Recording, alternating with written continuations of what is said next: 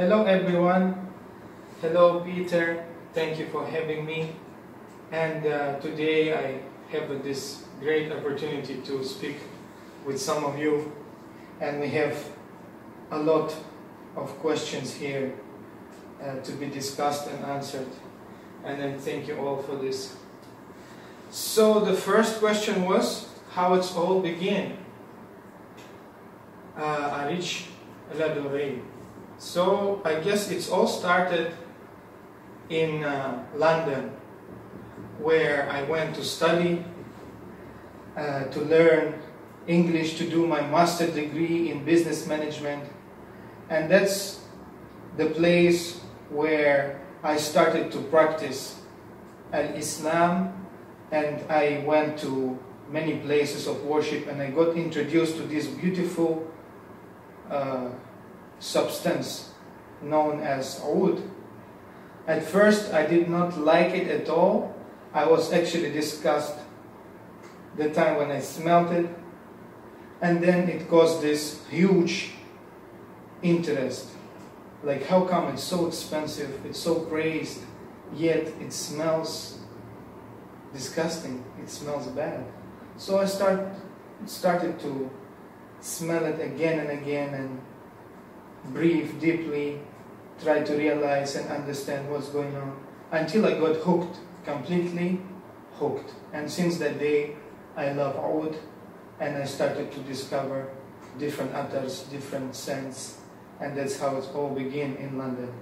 Then I met my beautiful friend, one of my teachers, Sultan Pasha, and together we started to discover more and more different perfumes, different attars and different blends, and started to discover a lot of different materials.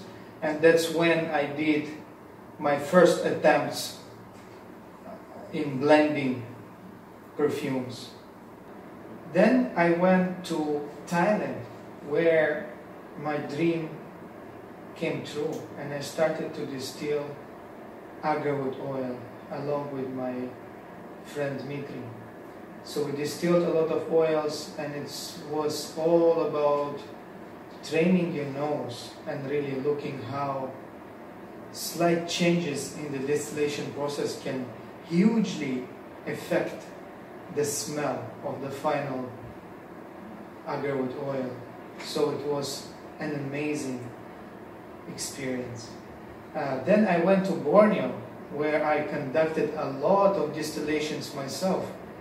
And that's where I believe the idea of launching my perfume brand came to mind. And at that time I ordered quite a few of samples of famous perfumes in order just to experience what is in the market, what people like, what people praise, and what is the perfume business, and what are the perfumes that mention oud, musk, amber in its titles and in its fragrance notes, in its fragrance pyramid. Then I smelled those famous and very expensive perfumes. I'm not talking about designer fragrances, I'm talking about very exclusive, luxury, niche type of perfumes, and I was expecting to be blown away in accordance to its very high price. And what I smelled really shocked me, and I was offended, to be honest, because the perfumes with the oud name in the title, with the amber name in the title, with the musk name in its titles, they had nothing to do with this rare and amazing, precious ingredients. So then I was like, okay, I need to do it. I need to make a perfume that captures deer musk the way it is. I need to show people what is deer musk. I need to make a perfume that shows people what is the true Zen, the real, authentic oud oil.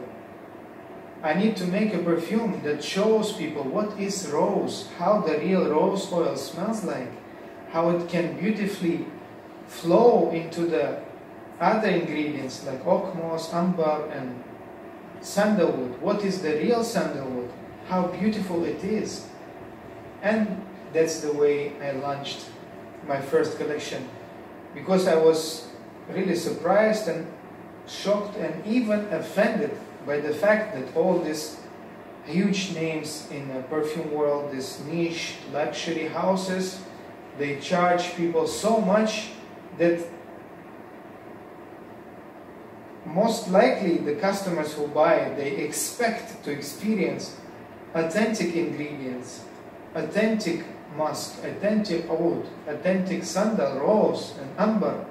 But I found nothing like that in those samples that I purchased. So it was really driving me, and I was like, I must do it, and I must show the world how the deer musk smells, how the oud smells, and what is the real rose and sandal and all these beautiful precious materials. The second question was regarding the challenges that I face as a perfumer and as a distiller.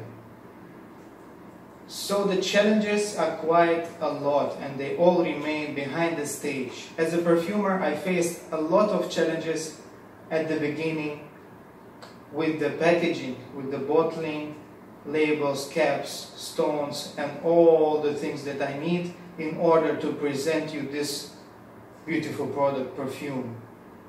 It took me a lot of time, a lot of research to find those places where I can source a small quantities of the boxes, the bottles, the caps, and all that is needed in order to present this beautiful perfume the way I want it. So then it was very hard to handle each stage by my own self. Apart from distilling the materials, some of the materials, blending them, making the perfume, filtering, bottling, I also had to pack it all by myself. And it was very tough, and I didn't find much strength and time to do it. When you want to be blending day and night, but you still have to pack orders, send them by yourself, it was very challenging. And now, thank God, my entire family helping me with my beautiful perfume endeavors. So it's really a blessing that it truly became like a family business. The challenges as a distiller, as you might notice, I not distill much agarwood lately, and it's obviously for a good reason. I find it very hard to find suitable materials for distillation, especially affordable materials that are high enough, the quality level is high enough for me to get a beautiful oud oil. The materials that we used to source back in the day when we started distilling in Thailand 3 or 4 years ago cost us, let's say, $500, $1,000, $2,000 per kilo. Exactly the same grade raw materials today are double or even triple in price. What it means is that to produce a single bottle of oud oil, you have to pay twice or even triple price, and then you have to obviously sell it for more. And many people, they not understand, they not realize, they not appreciate this. So it's very hard to make oud oil and to be able to sell it to recover some of your cost.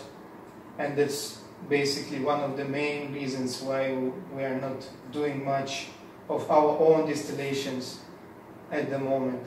We will hope that we will continue to produce high quality agarwood oil, but definitely it will be more challenging and definitely it will cost more.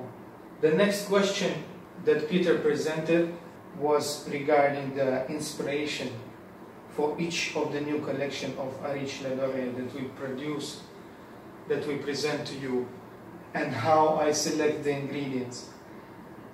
So as you might know that the God Almighty, He inspires people, and He also gives provision to people, and often it comes from the places that you never expect. So the inspiration might come from a person, like my beautiful wife might inspire me to do a perfume. Or for instance, I might smell a beautiful oud oil that has so many facets, and it's so rich and deep and complex, and it starts reminding me different materials, different ways how I want to capture and focus on different aspects of this oud oil, and how I wanted to capture this oud oil in the form of a perfume. So oud oil might inspire me, people might inspire, often places and different beautiful locations might inspire me, and then I start to visualize the future smell, the future composition, the way I want to see it, the way I want it to smell, the way I want it to flow from middle to base and the top notes and all of that. So it's really amazing how God Almighty inspires people, and often it comes from really unexpected sources. Another question is a very hot topic. It's a question regarding animal-derived materials such as ambergris, civet paste, coffee, civet that I extracted for one of my latest perfumes, deer musk. So let's talk about civet, for instance. Areej Le Dore never used civet paste, which is known to be derived from a civet cat, and we believe that it never can be done ethically. There are farms in different parts of the world where they keep the cats, and then they take the paste out of their glands, and it's caused a lot of harm to the animal. For this reason, we not use civet paste in our perfumes. On the other hand, we have civet coffee, which is also produced by the civet cat. However, we met the farmer of this particular coffee that I bought for my perfume Oud Luwak, and the conditions that the cats are kept in are just incredible and amazing. When we saw the cages, when we heard about the food that the cats eat, we're being literally surprised. So we find it very ethical, and very pleased with the way they do it. So we have no fear whatsoever that it's done ethically and in a very, very nice way. So we use this coffee to extract the essence, and I used it in one of my perfumes. Then comes the deer musk. Since I launched the Siberian musk, I faced a lot of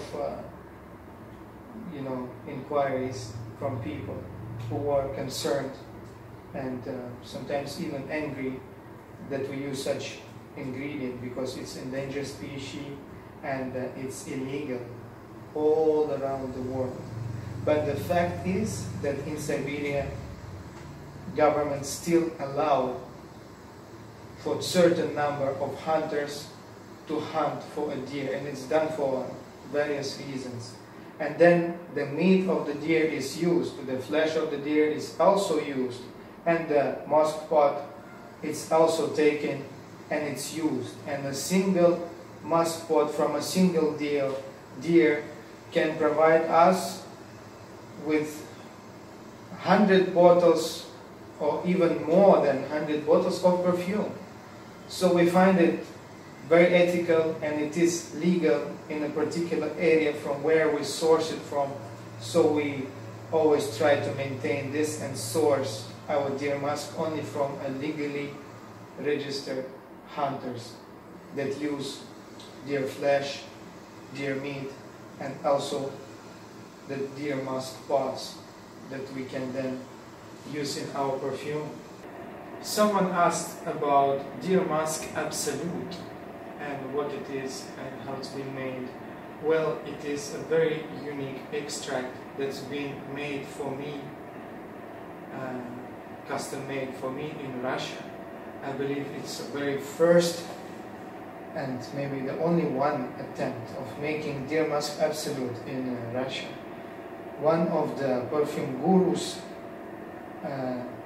made it for me upon my request, so I arranged grains to be sent to him, and he used some of the very special solvents in order to extract the essence from the deer musk grains.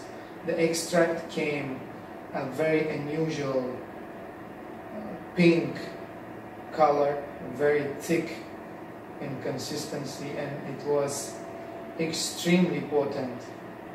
So then I managed to get it and use it in one of my compositions. I believe it was Manik Al-Taif. One of Peter's subscribers is asking regarding synthetic oats versus natural oats. What is the difference and what I think about these two types of oats? So obviously, as a distiller, I have a huge and a very deep love for natural agarwood oil. As I said now, it's very tough, very difficult, and very expensive to distill high quality wild agarwood oil. However, we will try to continue.